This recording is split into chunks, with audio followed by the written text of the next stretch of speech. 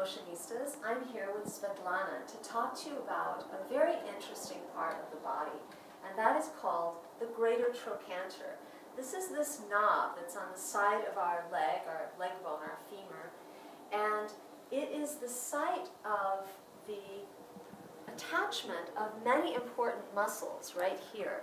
So, for example, the glute medius, glute minimus, the piriformis, the gemellus, and a lot of those rotators, as well as the origin of the vastus lateralis, which is one of the muscles that leads into the knee. So what I want you to do is find it on your own body. You can do this by sliding your finger about 4 to 5 inches below your hip, and then put your other hand right at the groin so that you understand that where the hand at the groin is the actual ball and socket joint. And where your hand on this knob here is where the trochanter is.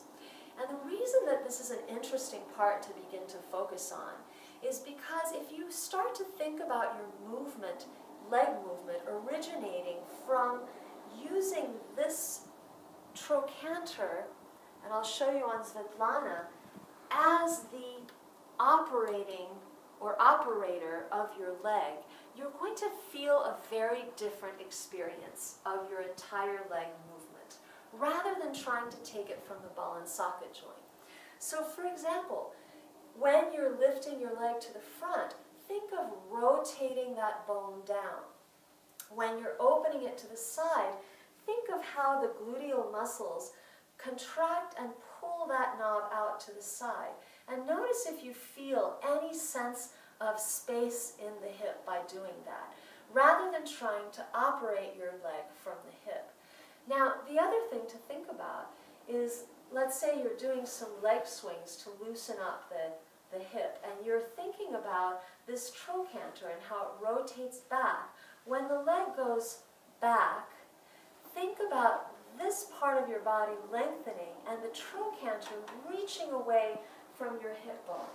This is a completely transforming way of thinking about your leg movement. So I want you to experiment with that.